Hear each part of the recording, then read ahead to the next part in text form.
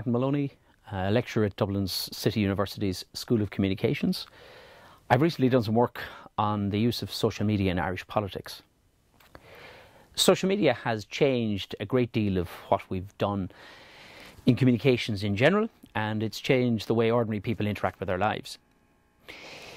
Ever since Barack Obama was first elected as president in 2008, social media had suggested itself as a revolutionary medium of one kind or another. It was a bit of a slow burn in Irish political life.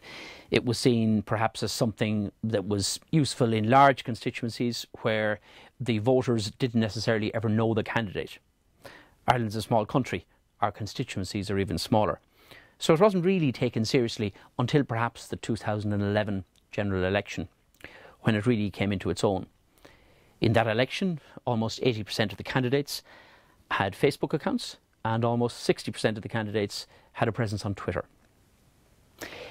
The expectations of Irish politicians as to what social media can do varied greatly. Certainly for those that adopted the medium, their expectations were probably unrealistic.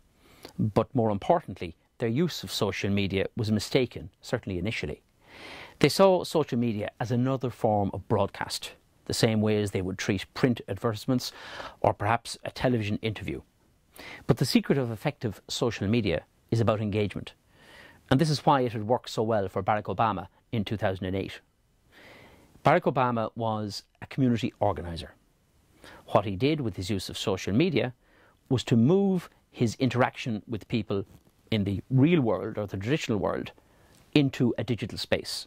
He gave them things to do. He allowed them to voice their opinions and their concerns and their views.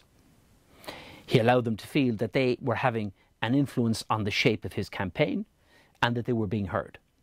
That is the secret of effective social media. In Ireland, it took us a little longer to grasp that concept. Fine Gael used social media to great effect during that 2011 general election campaign. They dispensed with their standard party website, and instead party leader Enda Kenny invited constituents to voice their views on a specially created website. This appeared to have great success, with the party reporting over 400,000 hits on the website during that time.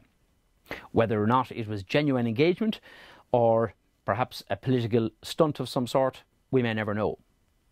But it was getting close to the way in which social media is supposed to be used.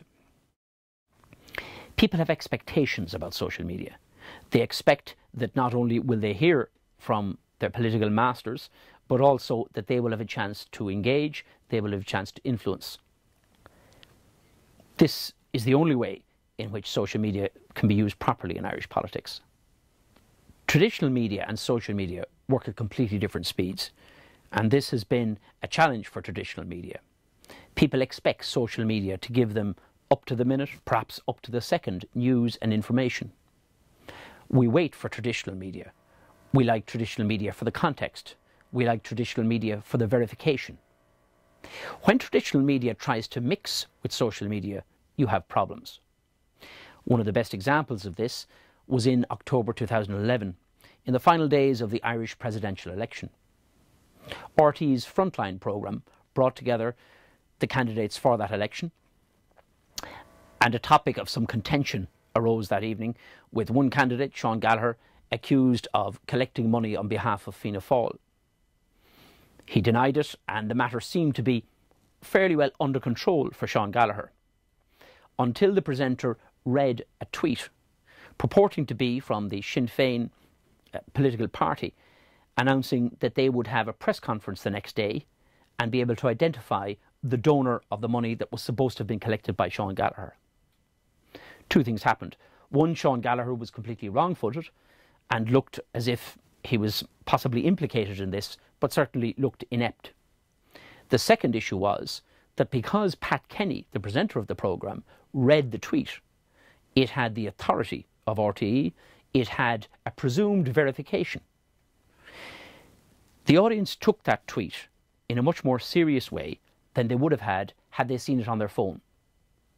Had they got it on their own device, they might have said, I wonder, is that true?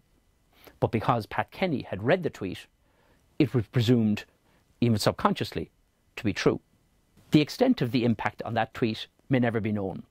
Was it responsible for Sean Gallagher losing that election? Perhaps, perhaps not. But there's no doubt about it. It did have a significant impact on his campaign. More importantly, for journalism and for communications, that tweet demonstrated that we have some way to go before we can balance the role of traditional media and the opportunities we have in social media.